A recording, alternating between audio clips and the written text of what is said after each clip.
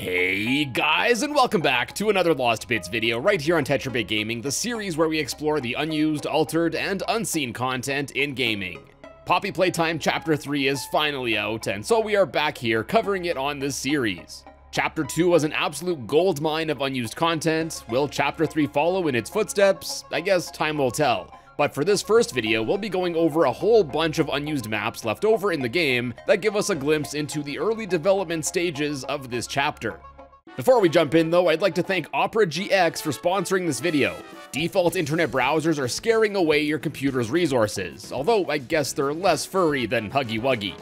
Opera GX offers GX Control, which lets you supercharge your PC's gaming performance when having a browser open. So you can listen to music, open up a whole bunch of tabs to watch several of my videos at the same time, whatever, all while being in control of how much CPU and RAM usage you want to dedicate. For example, here's a comparison of me running the exact same tabs between the two browsers. Opera GX also got smarter, with AI integration with ChatGPT and smart AI prompts. And also, to combat how boring typical browsers are, there are also GX mods, which ramp up the customizability of your browsers with tons of features. Like, if you're a big fan of Poppy Playtime, there's even a custom mod for that too, that adds wallpapers, sounds, and more. There's no lengthy QuickTime events here either, as Opera GX offers a nifty quick import tool that lets you seamlessly import bookmarks, history, and more from your previous browser. So help support the channel and use my link below to make the switch to Opera GX today. And with all of that said, take a cat nap on that like button below. It's time to check out some Poppy Playtime Chapter 3 Lost Bits. Alright, so first let's do a bit of a found bits section here to talk about one thing in particular that was once unused, but has now finally been implemented, as many of you have been leaving comments about this since Chapter 3 dropped.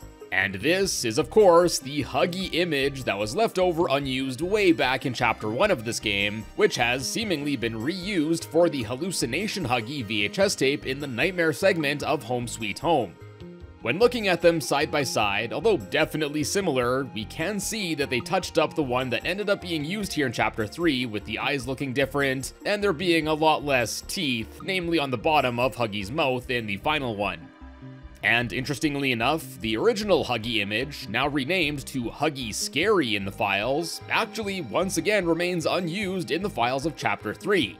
Well, mostly. We'll get into this more a bit later in this video.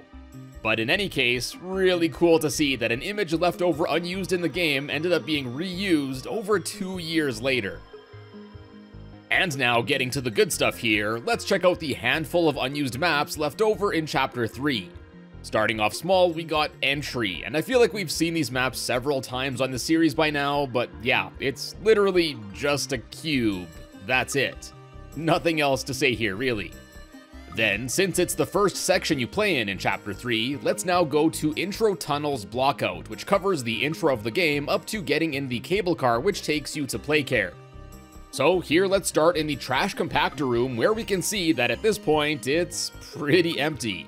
But I guess this makes sense, since this is essentially a rough draft of the map with really basic models made to lay out how the area is planned to look. Then from here, we can go through this gap and see our first developer text of this video, as looking up, we can see placeholder text for I guess what was planned to be a sign instructing employees of the area that a safety harness is required for all repairs here. Not only did the sign not end up being placed here in the final version, but this whole platform that you'd have to squeeze through here was removed too. Then moving on, we can see an early mock-up of the piston platforming section, as well as the area above, where we can also see a hole in the wall similar to what was made for the final version. What's also interesting is that here there seems to be another piston platforming area on the other side of the trash compactor, and this one is actually doable here, so this definitely looks like it could have been another way to get up to the top area. Then in the upper catwalk section here, in addition to some nice yellow and blue blocks, there's this strange floating grab pack hand with a red and black texture. Now this same red and black texture is later seen in this map, seemingly as a placeholder way to show a trail of blood. So maybe this was a placeholder for a bloody grab pack hand or something? And it can actually be interacted with too, as if you pull it with the grab pack, it will like open up, seemingly letting you go back down into the trash compactor below. Now, why you'd want to go back there isn't clear, but whatever the plan for this was, it was ultimately scrapped as there's nothing really like this here in the final version of this area. Near this area, we can also find a nice chunk of developer text indicating that this room here was meant to show the player the first gruesome indication of what Nappy Cat has done to the other toys here. Oh yeah, Catnap is referred to in the game's files numerous times as Nappy Cat, so it's quite likely that Nappy Cat was the original name for the creature before ultimately being changed. Honestly, I think Catnap rolls off the tongue much better, so I think this was a good change. Anyways, the final version of this area definitely succeeded in doing what it was planned to do based on this text. Then from here, we can go to the next area, which in the final version, we got the second piston platforming section, but here there aren't any pistons yet, at least that are visible. When you do get to the other side of the section, you can start to hear some thumping noises.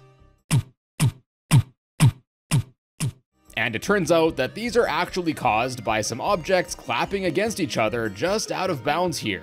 I'm not quite sure what these were for, and the sound effect almost sounds like it was just made by a person going do, do, do, do. Also near these is an emergency control switch, which at first I thought that this would have made these stop or would have been controls for the compactor or something, but pulling the switch didn't seem to really do anything. Then looking to the right from the end of this area, we can get a nice view of a stiff model of Catnap just chilling here, and I guess this was a placeholder for his model that's seen crawling away here in the final version. It honestly just looks so goofy to see him grinning like this, almost like he knows we shouldn't be seeing him in this state.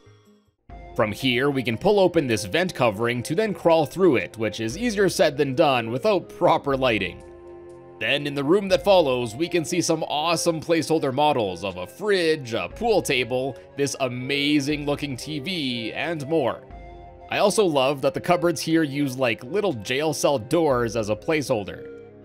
There's also this placeholder for a poster that reads, "Huggy can keep a secret, be like Huggy," and it mentions that the employees are contractually obligated to be like Huggy. I wonder to what extent. Anyways, just to give you guys a picture of how much this room was updated from this state, here's a side-by-side comparison of the two. Yeah. From here, we can also see a trail of blood that was supposedly left by the player as Catnap was dragging them to the garbage chute in the chapter's intro. So we can follow it back to see a restricted access door that was just changed to what looks like an unassuming elevator here by the green hand charge point. And no, unfortunately there isn't anything cool behind these doors. The blood trail then leads us to a door with more dev text, and this time, this sign was actually implemented into the final version, verbatim. In the next room, we can see an early version of the tube that Ollie sends down a battery through, as well as some more basic props. There's also a little secret hidden away though, as just above this room are some cubes in 4 colors that would make for a sweet logo. These seem to be an early setup for a puzzle of some sort, but whatever the plan for these was, never ended up being realized. Then through this door, we finally get to the train track area, where we can first see a nice basic version of the Playcare sign which was used to tease this chapter back at the end of Chapter 2, which oddly doesn't make an appearance in this game. And then there's also this big train crash here. More like big octagonal prism crash, am I right? There's also instruction here to add particle effects to make it seem like the tunnels are at risk of collapsing, and I don't think this was something they really ended up doing here.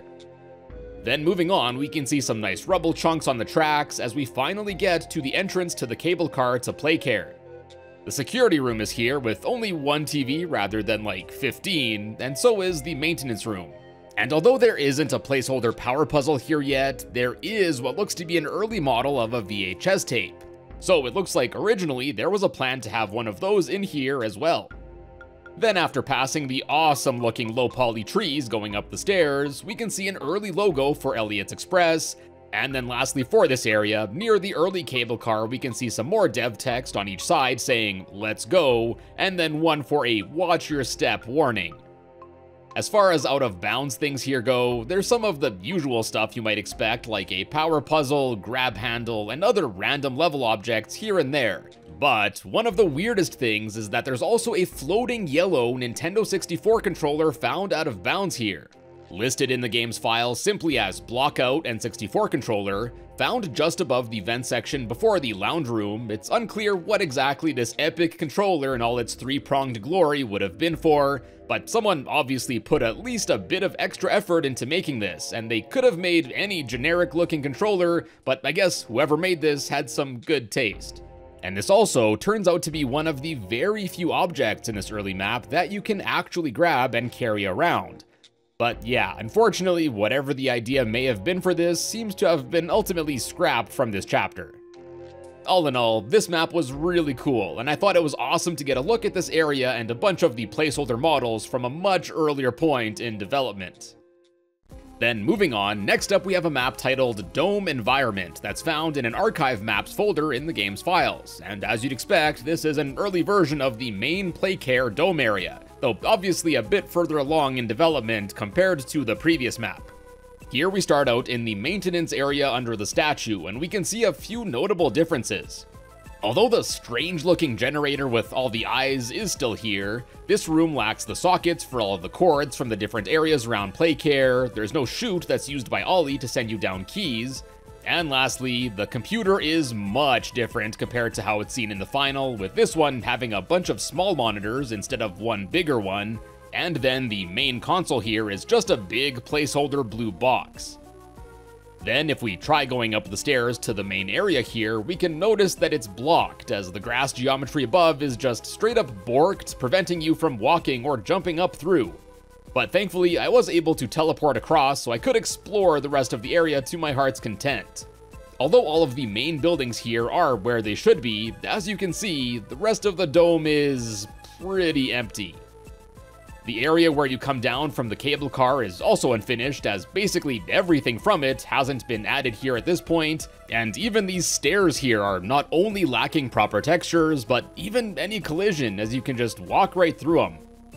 And furthermore, although the buildings are here, they're different compared to the final versions, as unlike there, where inside there's more stuff modeled and even some rooms that you can walk in, here, they're straight up just empty, so I guess this was from a point where the developers knew where they wanted the buildings to go, but they didn't finalize how their internals would be laid out just yet. Then, in addition to these weird blue boxes that are found all over the place with no seeming function, there's what looks to be an early version of the elevator that you go up with Poppy and Kissy in the game. The signs around the statue in the middle are here, but the buttons to activate them haven't been implemented here yet. The counselor's office building has a front wall detached and is missing the first level of steps that lets you walk around the sides and such. And then, probably the most interesting thing here is that the toy store looks quite different. Unlike in the final version where it's more decrepit and blocked off, this one is much more open. And we'll talk about this a bit more later in this video, but there's extremely strong evidence that reveals that the toy store was going to be another big area that the player was planned to visit that ended up being cut from this chapter. So if you were ever wondering why the toy store seemed like a more prominent building in the dome, even being one of the bigger highlighted ones on the map, yeah, the plan was originally for it to have a much bigger role in the game. Now, while we're on the topic of the dome, I'm not going to be diving into the out-of-bounds stuff in the used maps too much here because I didn't really find anything that crazy for the most part. But outside of the dome, I did find at least 2 of these orange canister things that I don't believe I've seen used anywhere else in this chapter, so I thought that was pretty neat.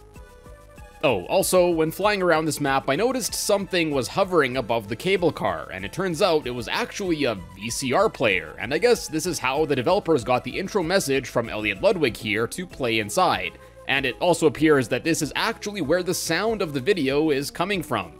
Although it looks a bit goofy from outside, it's quite a clever way of pulling this off. Then in the school map, just above the generator room are actually 2 models of Miss Delight. One of the creepy ruined one that's seen in the game, and then one of her all clean and looking brand spanking new, and I don't believe this model is ever seen used in the game, so it makes me wonder why it would be stashed way up here. In any case, it's pretty cool to see them contrasted like this, to see I guess how they were before and after the Hour of Joy.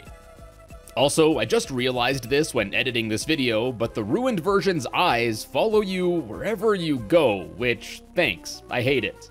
Oh, and on the note of out-of-bounds models, there's a squeezed-looking catnap found out of bounds in the Home Sweet Home area. Just thought you should know.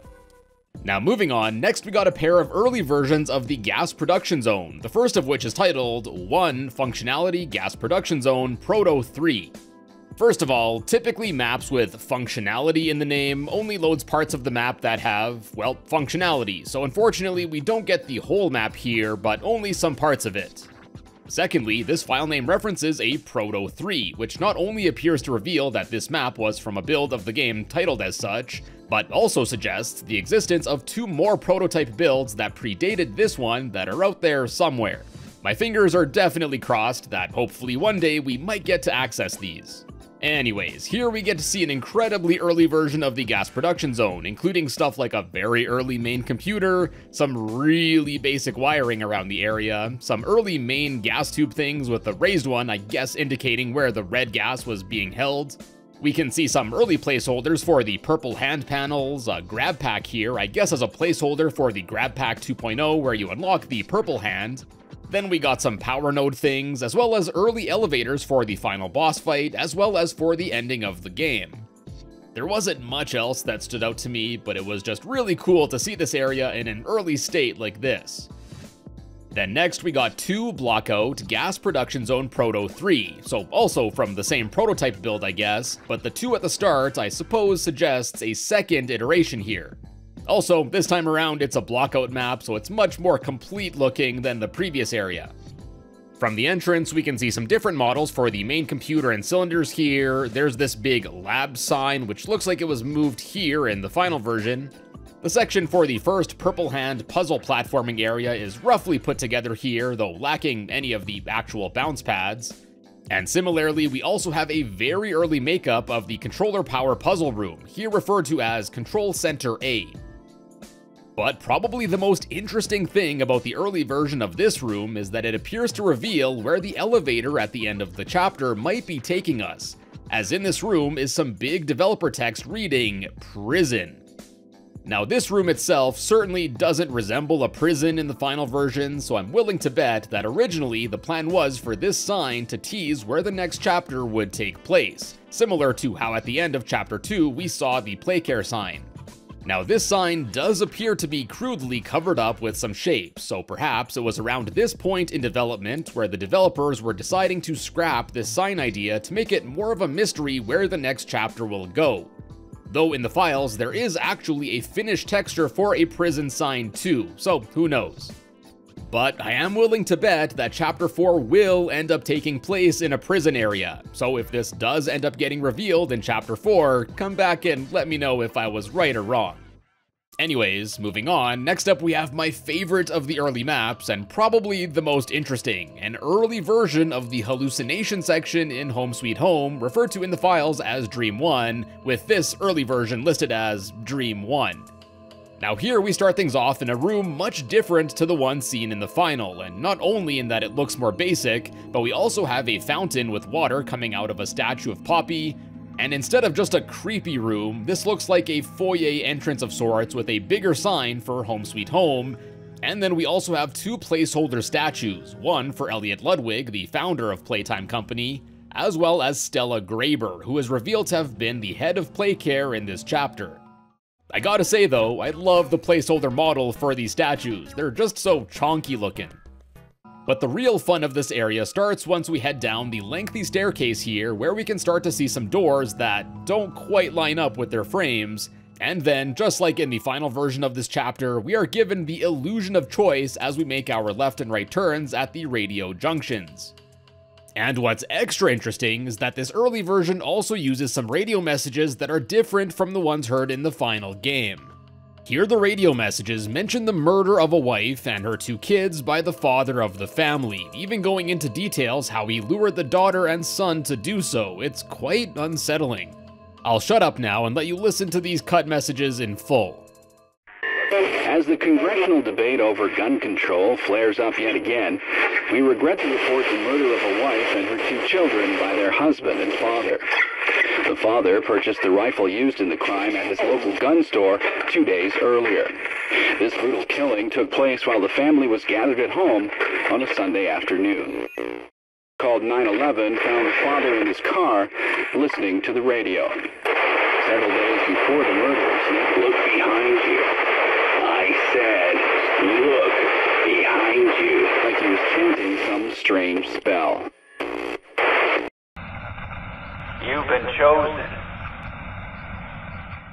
The son came to investigate the commotion. The father shot him too.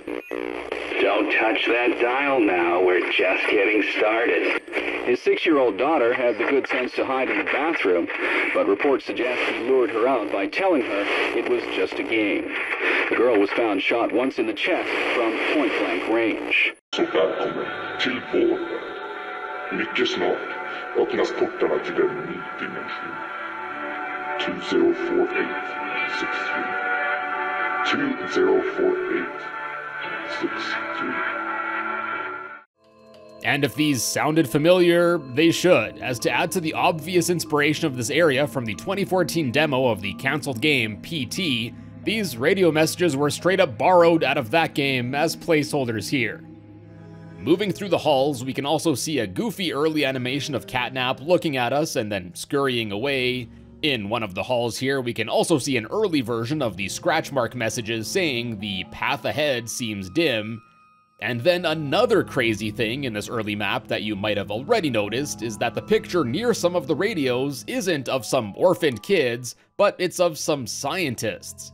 And not just any scientists, these are actually the scientists from the Black Mesa Research Facility from Half-Life, and this is actually a texture from the game Half-Life 2. I just thought this was a really cool little placeholder to have chosen to be used here. Anyways, just like in the final version of this area, eventually you start to hear a phone ringing, and following the sound will lead you to an untextured room here with a model of a grab pack hand on a phone, and interacting with it will result in not Ollie chatting with you, but instead a really creepy voice telling you to run. And honestly, this one I think is 100 times scarier. You need to run. The resulting little peek in by Catnap is much less scary though, as he just awkwardly moves away again. After this, we get the last radio message that instructed the player to look behind them, and if the player does so here, they will see that the path they took to get to this radio has been sealed off. This doesn't end up happening in the final version of this area, though I think this would have made for a really cool effect there. Then if we disable lighting, we can see a goofy model of Catnap staring at us through this door. The next radio message here has some absolutely jammin' music that I don't think goes used anywhere else in the game.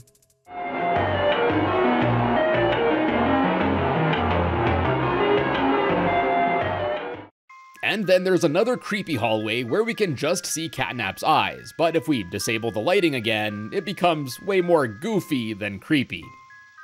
Eventually though, we get to the final room, which here is eerily referred to as the Smile Room, where as we approach, we get to hear the unsettling sound of children crying. And once inside, we can, go figure, see an early version of the room with placeholder models of basically everything there, including the TV from which Hallucination Huggy spawns from in the final version.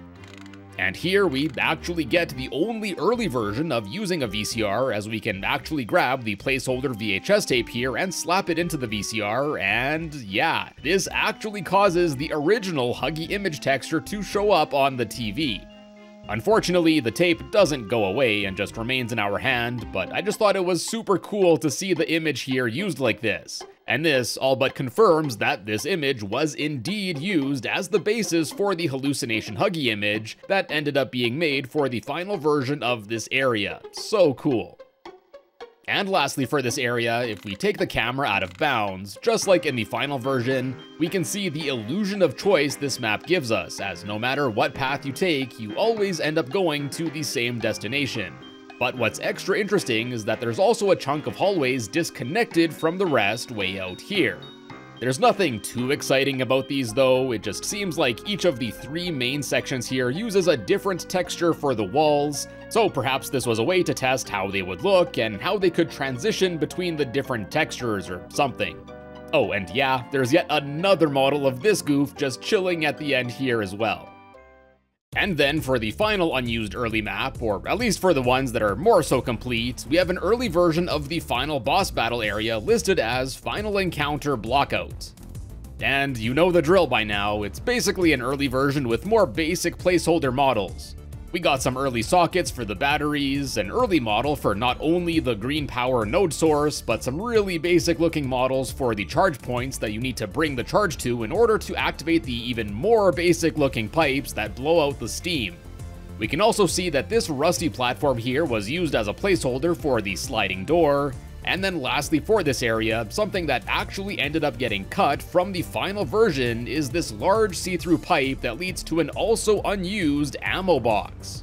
Now I will talk about this more in a future video, but basically, originally the orange hand that you find in the game that lets you launch flares was planned to take ammo that you would find throughout the chapter instead of just auto-reloading on a timer. So I guess this chute here would have likely been a way to infinitely get ammo during the boss fight against Catnap, suggesting that there were plans to incorporate the orange hand into the final fight so that all 3 special grab pack hands would be utilized instead of just the green and purple ones.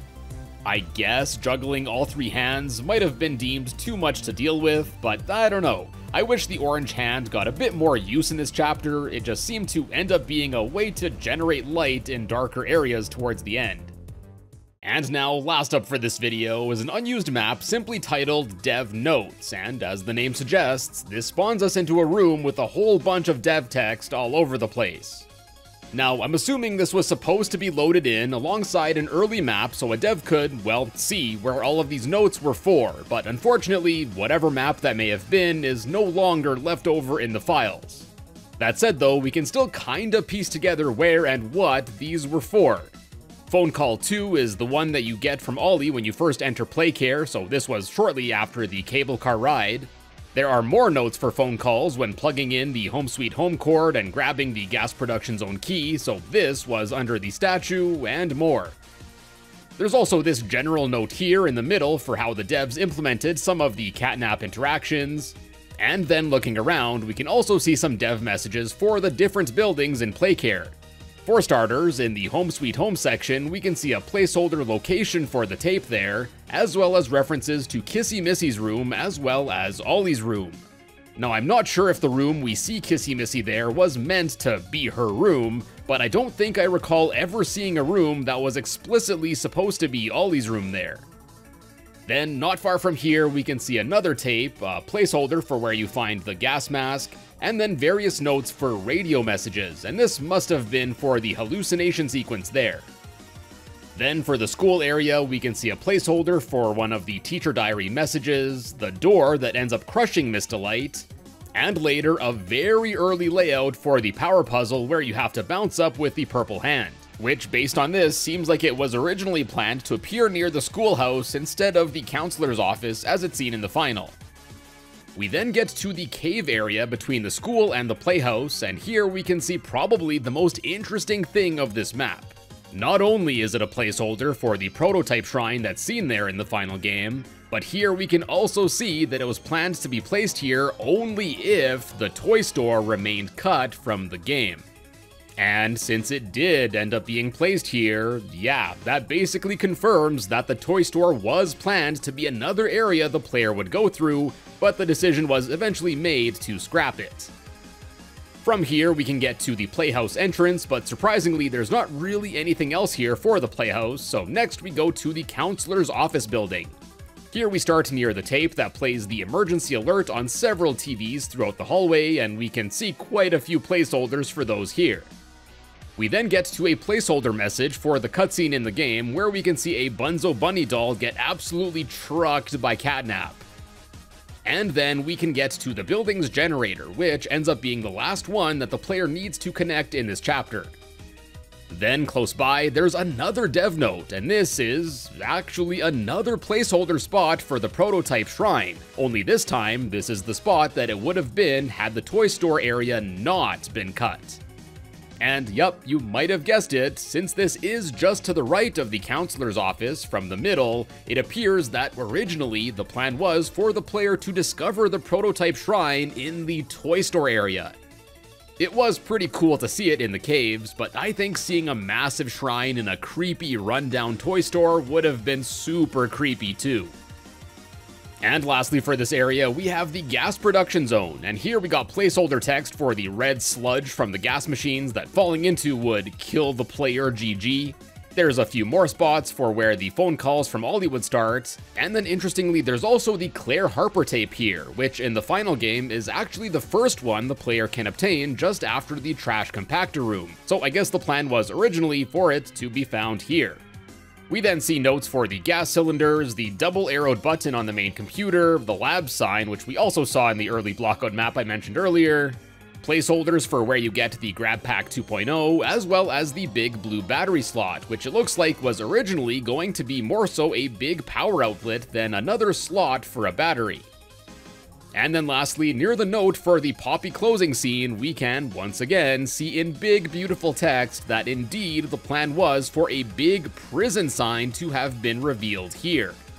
I'm definitely curious to see if they outright decided to change where the next chapter will take place, or if they just wanted to keep it a mystery for a while longer, but I guess only time will tell. But my friends, we'll wrap it up there for part 1 of these Poppy Playtime Chapter 3 Lost Bits, and I hope you enjoyed.